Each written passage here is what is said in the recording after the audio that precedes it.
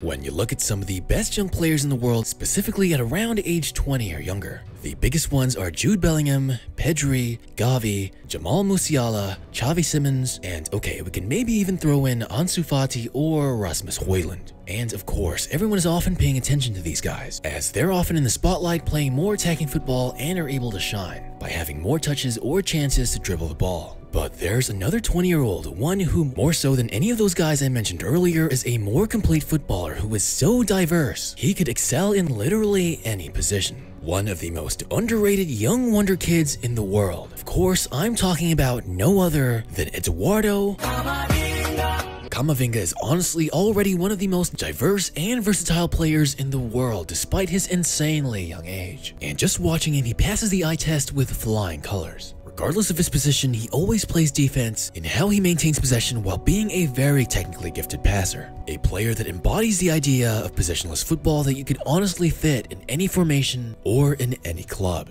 And as funny as the memes are, they're there for a reason, because it's honestly true. If you ever need a defender, Camavinga already plays defense like a veteran, who is insanely good at executing and timing his tackles. If you ever need a box-to-box midfielder that can do it all from maintaining possession to creating space for his teammates and building the attack himself, Camavinga is the solution. And if you ever need a goalkeeper because yours is injured, Camavinga is not only the solution, but also has approval from Courtois. And if by some chance Real Madrid ever needs an emergency striker, well, lucky for them, Eduardo Camavinga literally started his career as a striker. He has the skill, intelligence, physicality, and maturity to do it all. And at such a young age to be already so composed at the game. The sky is truly the limit for the youngster, as one of the most unique set of skills a footballer could ever have. But perhaps that unique skill set is due to his incredibly unique childhood upbringing. One that I promise you definitely won't see from your average football wonder kid. So this is how Eduardo Camavinga is rising up to be the most versatile footballer in the world. Like I said, Camavinga had a very different childhood from what you'd normally expect from your typical footballer. He was born in a refugee camp in Angola in 2002, as his parents were fleeing a civil war in their home country of the Democratic Republic of Congo. And so the Camavinga family would escape to find refuge in France when he was just 2 years old, and football had never even been his favorite and first sport growing up. The young Eduardo Camavinga had originally started off with judo. You'll often hear about footballers starting off solely from football, or maybe some other team sport, but Camavinga would build his foundations from martial arts. And anybody who's ever practiced martial arts will know, one of the most basic things to learn is how to read your opponent. And I'd argue compared to any other sport, noticing the slightest movements and difference in body language is the most important thing in martial arts. And it was this judo foundation that really helped Camavinga develop elite awareness at an early age. And funnily enough, the way he was introduced to football was because his mother was tired of him breaking things inside the house practicing judo. And so she would try to convince him to put all that energy by signing him up to play for the town's local youth club.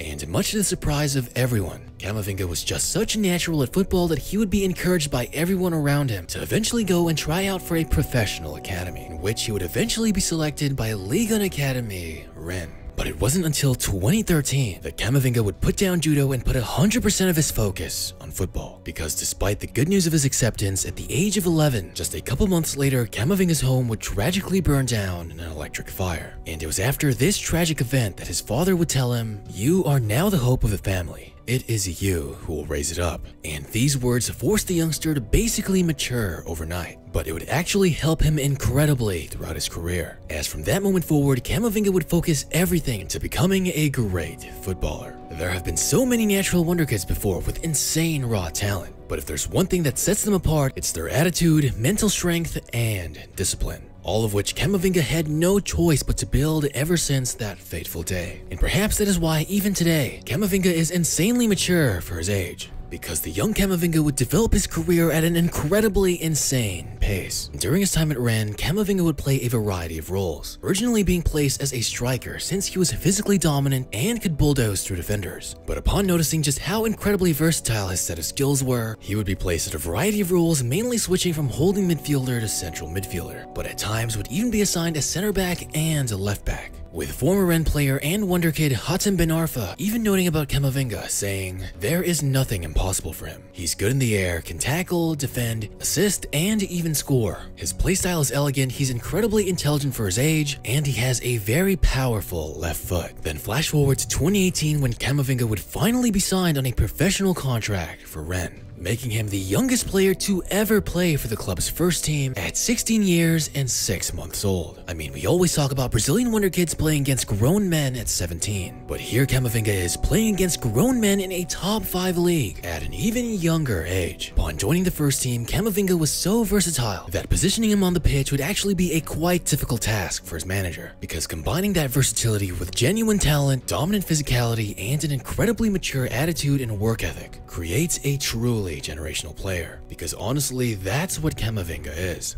But Camavinga was just so good at winning and maintaining possession and making incredibly perfect tackles that everyone in the club would start to call him Tackle Vinga, and he would be naturally forced to play further back as a holding midfielder or a hybrid left back that often came up and joined the attack. Just watching how he played at such a young age, dispossessing veterans and looking completely composed and in control when trying to maintain possession or pass shows just how mature his understanding for the game really is. Watching him, it's hard to believe he was a minor doing these things in Ligue 1. He even showed flashes of elite playmaking and the ability to go for goal. In fact, during a game versus PSG in 2019, he would only further solidify his generational talent by being the youngest player to ever have an assist in Ligue 1, and a few weeks later would be named the Player of the Month, also making him the youngest to ever receive the title in France. And if you ask me, it honestly looks like he's a mix of Clarence Seedorf and Ruud Gullit. And no, before you say anything, I'm not just saying that because of his skin color. Huh?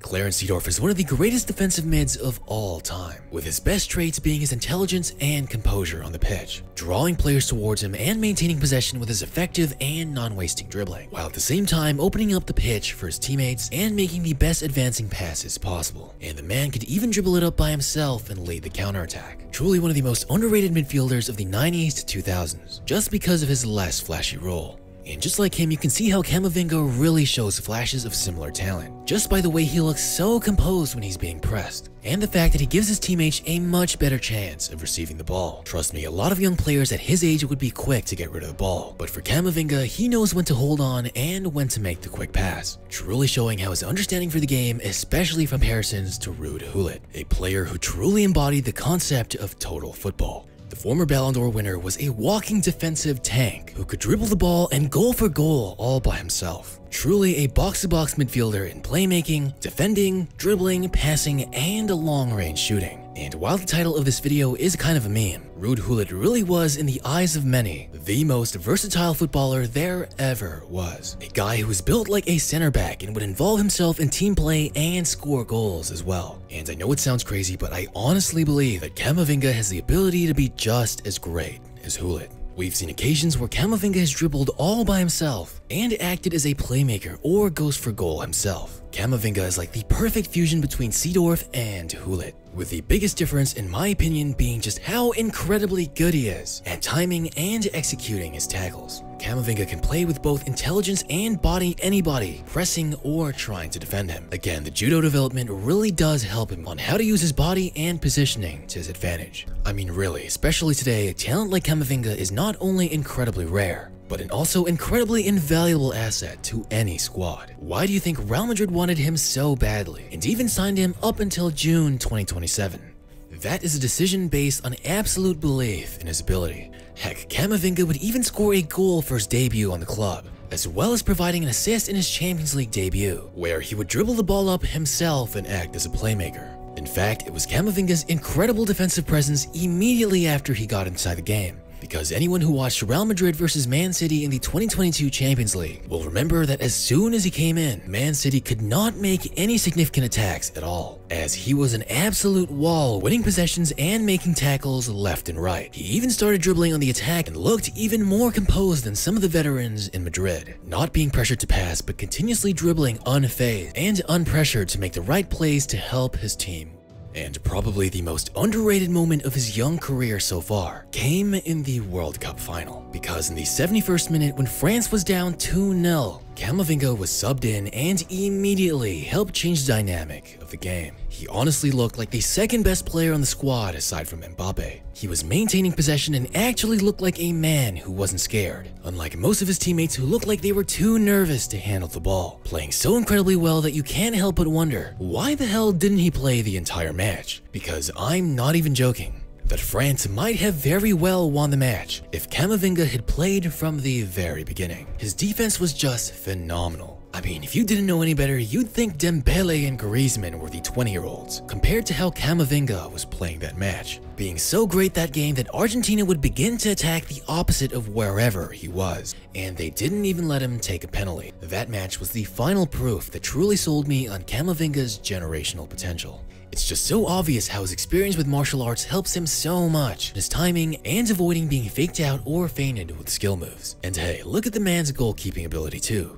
I'm sure in a parallel universe he's also an up-and-coming generational goalkeeping talent, with just how intelligent and athletic the kid is. And I even asked my subscribers in a brief poll who they'd rather have in their club for the next 10 years. And unsurprisingly, Camavinga would come on top. For people to be saying this about a player like Camavinga truly shows you how generational he can be. Though his position isn't exactly the most flashy, everyone is still recognizing how different of a player he is. And if he stays healthy, the sky is the limit for Eduardo Camavinga. But right now, he's already on the right path to becoming the most versatile footballer in the world.